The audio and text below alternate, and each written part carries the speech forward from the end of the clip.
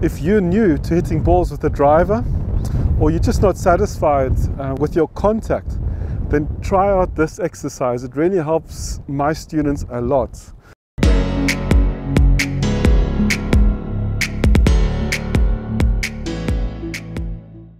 So I've teed up 6 balls, and please be sure that you've teed a ball up to the height that suits your swing. I prefer to tee the ball this high. As you can see the half of the ball, but some of you will want to tee the ball up higher or lower. I mean, the worst thing you can do is hit the ball with the top edge of the driver and then it just flies upwards. So really just experiment.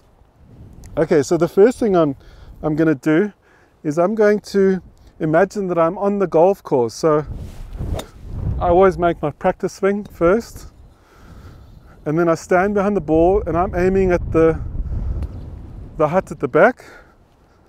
I always line my club face to the target and then my feet to the club face. Okay, and I'm just going to try and make a good swing.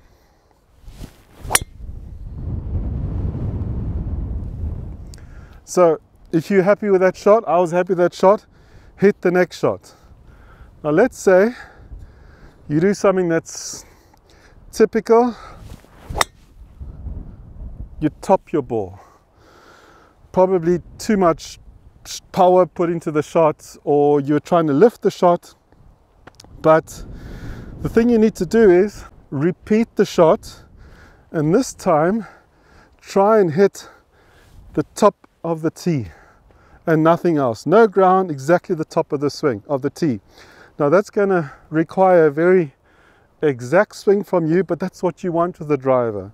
Make your full turn, use a good rhythm, but hit the top of the tee.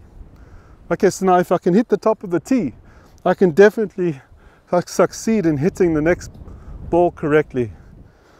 So try and align yourself as much as you can. Get used to that, as though you're on the golf course. Okay, I'm going to make exactly the same swing as I did now when I hit the top of the tee. Well, that was a good swing.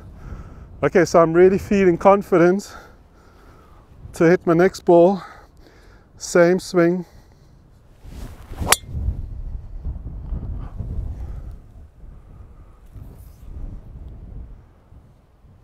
I like the ball flight, and I think I hit the ball too far. Oops. So I hope that helped you. It's a very simple exercise, and I look forward to seeing you soon again.